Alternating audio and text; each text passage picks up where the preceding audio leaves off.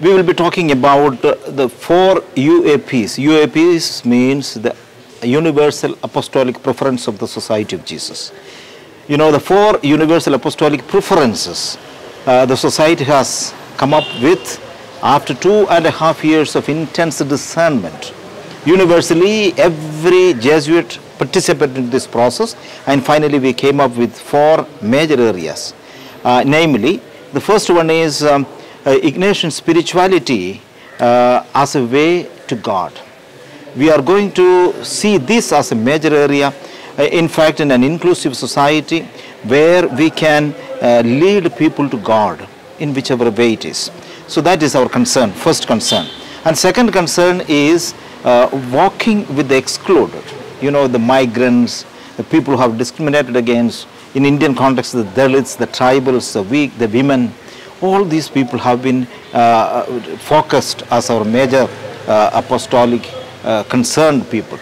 And the third area we are going to look at in the apostolic preferences is accompanying the youth. You know, youth have been completely misled today, and youth are in a way we can say they are aimless, absolutely lost in many areas. Too much of secularism or too much of fanaticism, both are crushing the youth and their thinking power. In fact, they are brainwashed today. So we need to accompany them and lead them to the proper way. And the fourth area is our ecological concern. We call it the caring for our common home. We believe that this earth belongs to everybody. This universe belongs to the future generations too. So we have a responsibility to keep this earth intact for the next generation to utilize.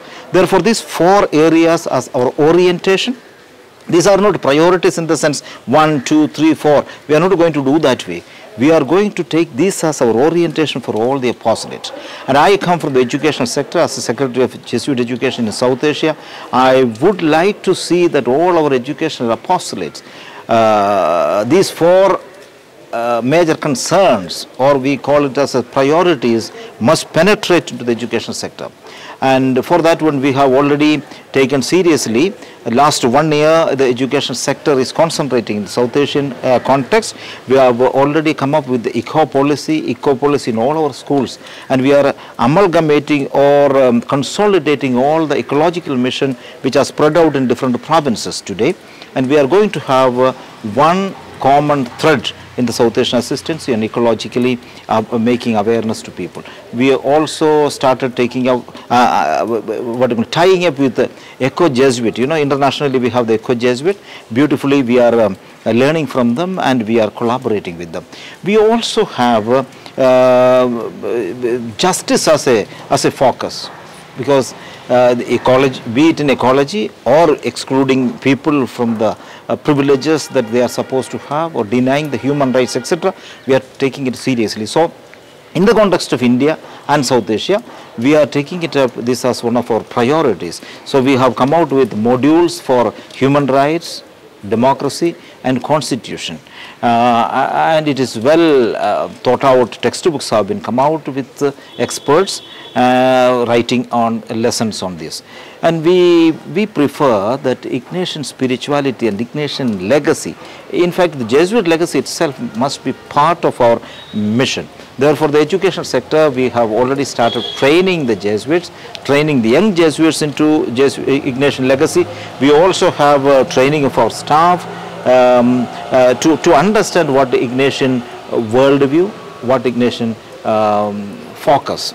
And we want our youth to be seriously concentrated upon. Therefore, this walking with the youth, accompanying the youth is a major priority for the education sector. I believe, as education secretary, I believe that these are not a separate entity in itself. These are all interlinked, and therefore, if you take one, definitely the other will follow. So all these 4 elements for orientation, 4 priorities are interlinked, and therefore we must take it seriously. And my request to all our Jesuit companions in the schools and education apostolate is, because we have a forum, education is the major thrust of the society, we can make use of these, and the apostolic priorities must be seriously implemented in our schools, be it in the schools or the higher education sector.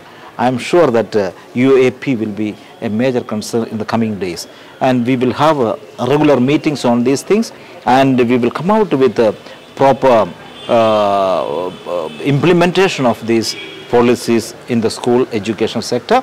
So the coming PCE meeting in Kathmandu, we will be discussing that. The zonal wise also, the central zone educational meeting is going to be in the month of October. We are going to take up.